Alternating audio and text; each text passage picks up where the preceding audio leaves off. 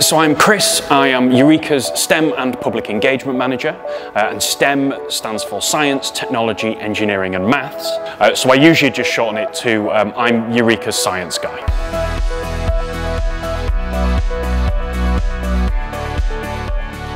And my job is quite broad, but there's kind of three main parts to it. So the first bit is the STEM content in the museum.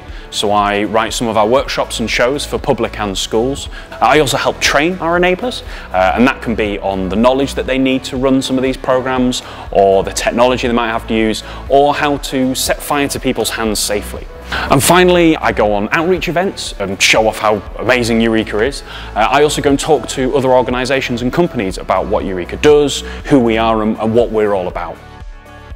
I love science and engineering and technology and maths, and I love that I get to get other people excited about it.